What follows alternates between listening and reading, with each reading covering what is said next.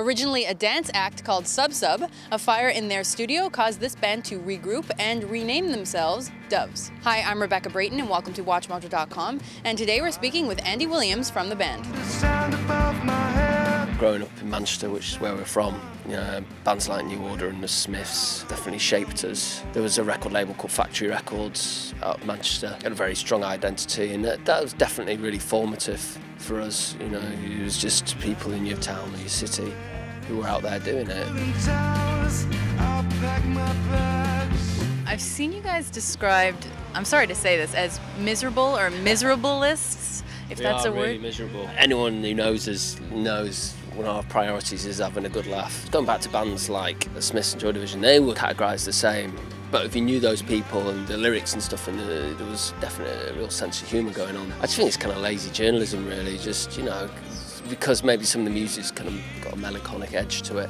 They're miserable. We certainly don't feel miserable.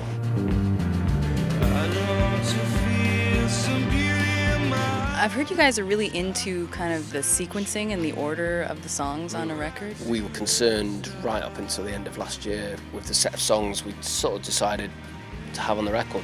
They were too diverse, but we found a way of compiling those songs by just trying a lot of different orders, and we basically found an order which really flowed, luckily for us. If you get the wrong track order, it can really mess up a record. Do you still hear Sub Sub in the Doves music at all? Yeah, it's been said on this record that the kind of past with Sub Sub has been the most kind of prominent. Although the band name's changed, definitely our attitude hasn't.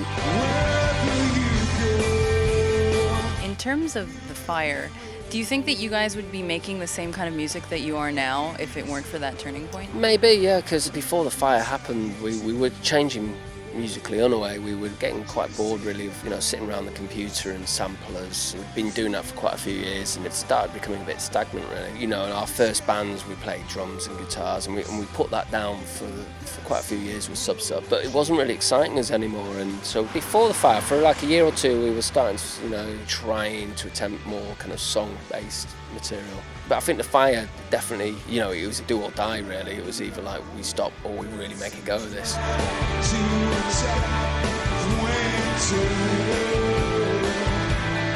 Do you guys still feel jinxed? We've generally been very lucky, really.